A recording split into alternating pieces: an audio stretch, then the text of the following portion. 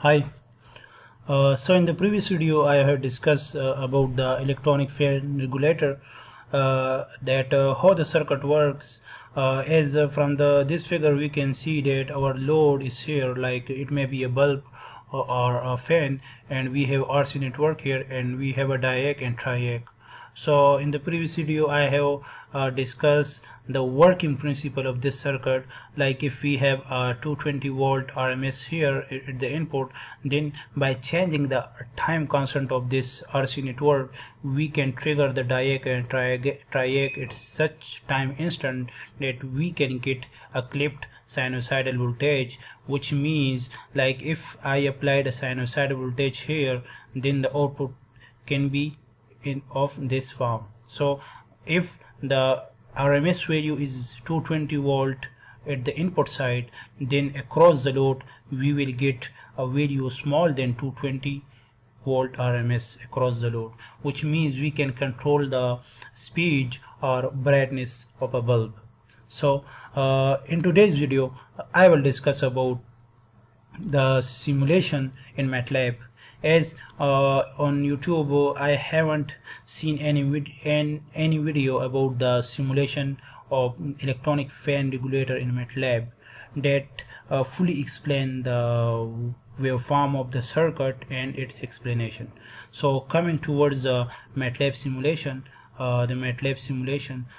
here I have already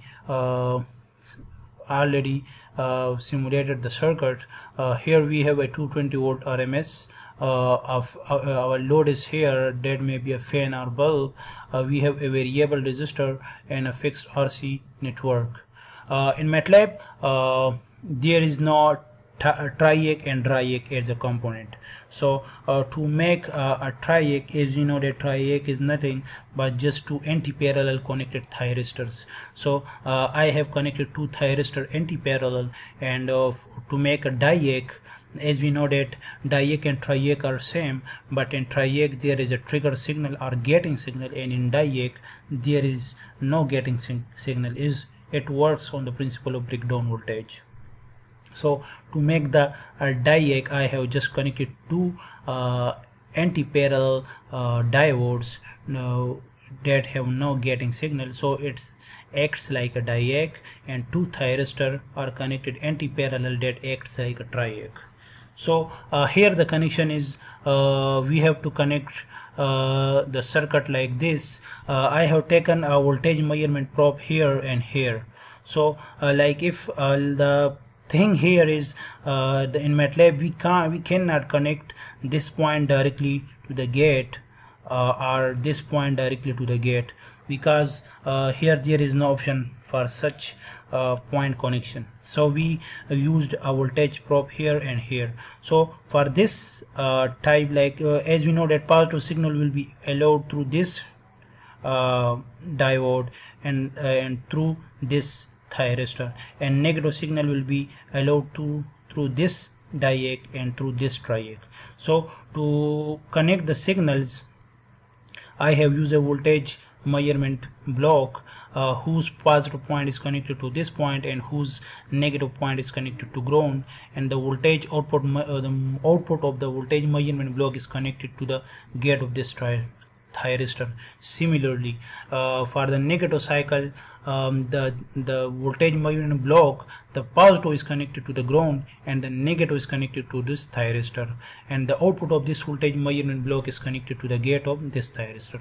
So you should connect your circuit in this way, and you will get a tripped, or you can say a clipped sine wave at the output. The purpose of variable resistor here is to, by changing the resistance of this variable resistor, we can change the RC time constant, or the time at which the voltage will rise at such a value that the breakdown of this DIAC will occur, and the thyristor will get a signal which will clip our sinusoidal voltage. So first I will select this variable resistor as 100 kilo ohm. So by decreasing this value, which means the time constant will decrease, or the time of this capacitor to charge to such a value that the breakdown will occur will decrease. As this time decreases, we will get nearly sinusoidal voltage waveform at the output or load. So by running the simulation and observing the out voltage across the bulb, which is in the form of this, we can clearly see the output voltage here. So if I increase the value to, let's suppose it's 200 kilo ohm, and then by running the simulation, now we will see that as the time constant, by increasing this resistance, we will change overall time, the capacitor charging time. So we will get a small voltages here, or we will get a clipped sinusoidal voltage. So as we see that by increasing the resistance, this point is clipping more and more. So I will increase the resistance to, let's say 500 kilo ohm to see the effects easily. So by looking at the output waveform, this waveform is across the load. So by looking at the waveform, we see that the pure sinusoidal waveform is clipped here and here.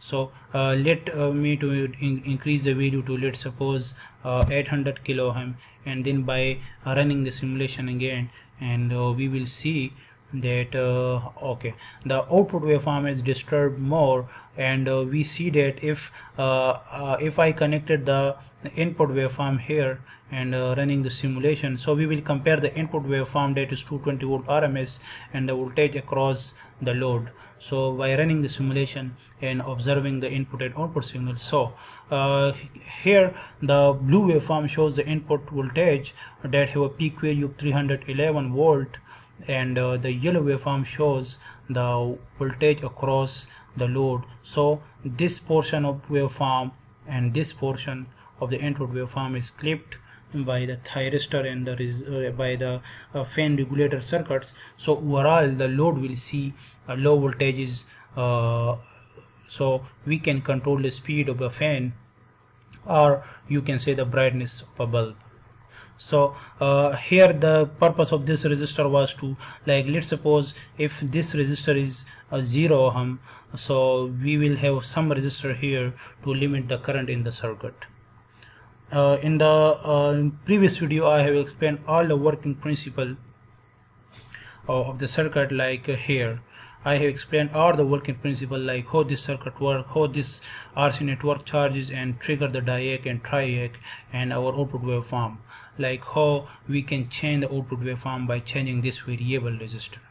So here in this simulation, in the MATLAB simulation, we can easily see by increasing this resistance we can increase or decrease the output waveform, and we can clearly see from the simulation.